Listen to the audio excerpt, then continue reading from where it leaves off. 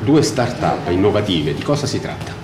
Si tratta di un'applicazione per valorizzare il territorio che utilizza tecnologie innovative di ultima generazione per poter far interagire l'utente, che può essere il visitatore oppure il cittadino, e scoprire il nostro territorio. Da cosa è nata questa idea?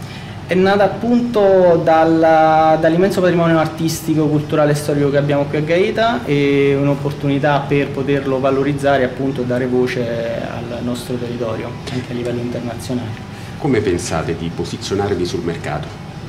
Sul mercato non c'è molta concorrenza, è un'applicazione comunque settoriale mirata al territorio di Gaeta, quindi specifica per il nostro comune, e verranno divulgate delle targhe informative su ogni punto di interesse che rimanderà poi ai contenuti all'interno dell'applicazione.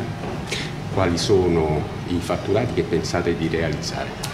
E su questo stiamo ancora definendo un bilancio ben preciso, stiamo valutando quali servizi offrire a pagamento, quali gratuiti, ma comunque diciamo l'80% dell'applicazione sarà comunque fruibile gratuitamente da tutti gli utenti. Registriamo nome e cognome e il nome della startup.